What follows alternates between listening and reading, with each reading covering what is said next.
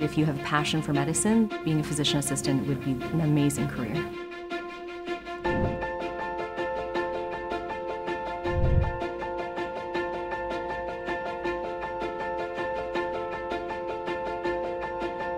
I think medicine was something I always considered and contemplated as a younger individual going through university.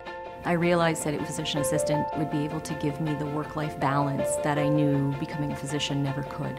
There's so many different roles that physician assistants can hold, and having worked in 3 previous roles myself, I found that emergency medicine allowed me to pull from family medicine, internal medicine, ENT, just a nice variety of all acuity levels of patients.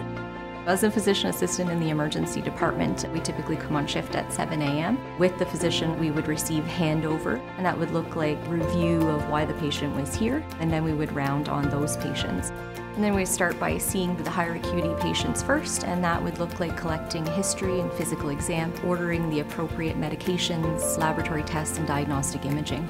Once those results have been received, I would then review them with the physician to collaborate and come up with an overall plan for the patient going forward.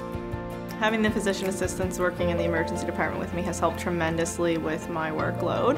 They can do procedures and things that might take me 30 minutes to do, and then nobody's moving from the waiting rooms. They've also been great for collegiality resources. They've had some extra experience that maybe I myself haven't had, so we collaborate often on patient care together as well.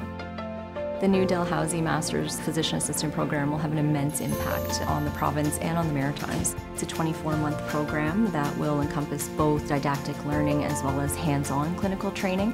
By training physician assistants locally, we will have more healthcare providers available, will help reduce wait times and improve healthcare overall for Nova Scotians.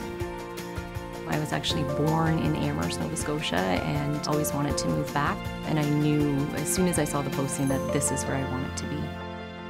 I'm incredibly grateful that I can finally live and practice as a physician assistant in the community in which I grew up.